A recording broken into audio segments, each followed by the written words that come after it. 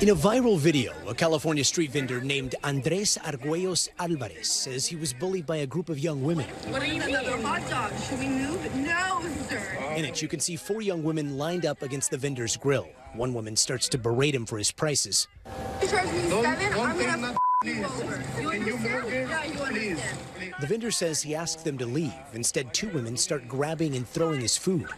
The video has now been seen more than 2 million times. The vendor telling Noticias Telemundo how it all made him feel.